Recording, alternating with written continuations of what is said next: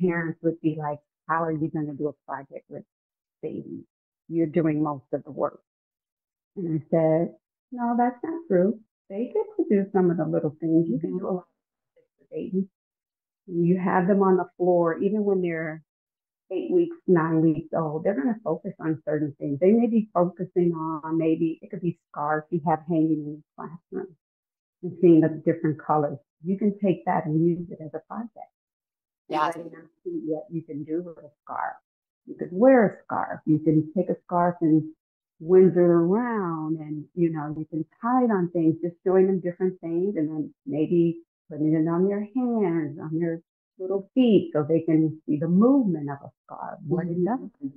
You can start investigating that, and then you're also taking pictures and you're having um, some type of activities that you're doing, maybe painting with a scarf with a baby. You can use that to paint with their feet. Using the Yeah, scarf, you're just gliding a little bit, but it's still part of their work. sure.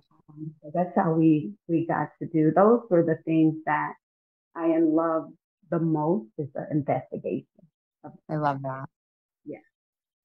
I really enjoyed that the most. Just seeing you're looking like I could see Teddy's wheels turning, and I'm like, I bet he was a great kid in my classroom. I would have a lot of investigation going on with him.